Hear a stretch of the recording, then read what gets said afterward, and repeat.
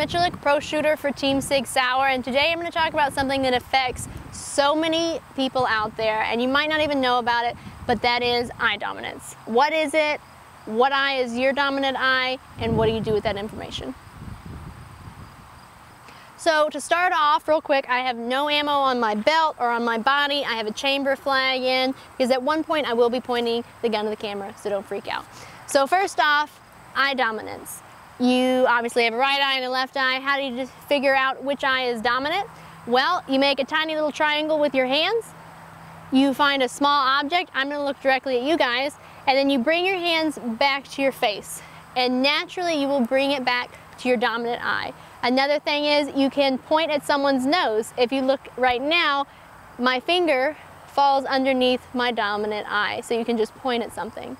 So once you find that out, there's a lot of information that goes with that. So I'm right-handed, so I want to be right eye dominant, which is what all those tests just showed you, but there are actually degrees of dominance. So although this eye shows that it's dominant no matter what I do, this eye still sees the side of the gun.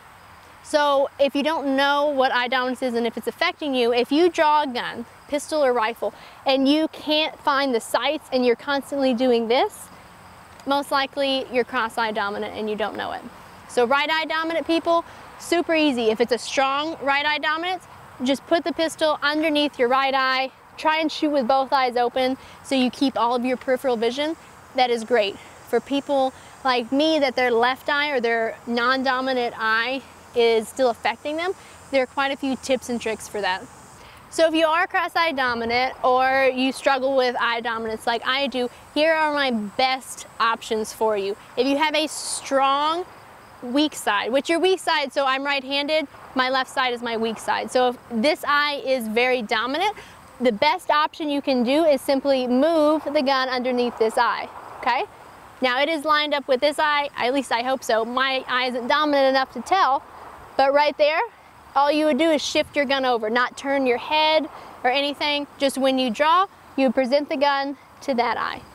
That's the first option. I cannot do it because this eye is not dominant enough to see the sights. So for me, I have to close my eye, okay?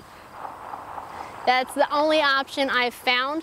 If you only shoot one firearm platform, like pistol or rifle or shotgun, just something that's not all together, a great option is to take some chapstick or some like clear film tape and put it directly over your eye.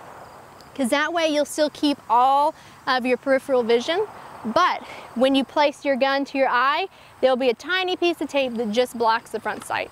So guys, if you are cross-eye dominant, it's not the end of the world. It's pretty simple to fix, but you gotta get out there on the range, try out these options and see what works best for you.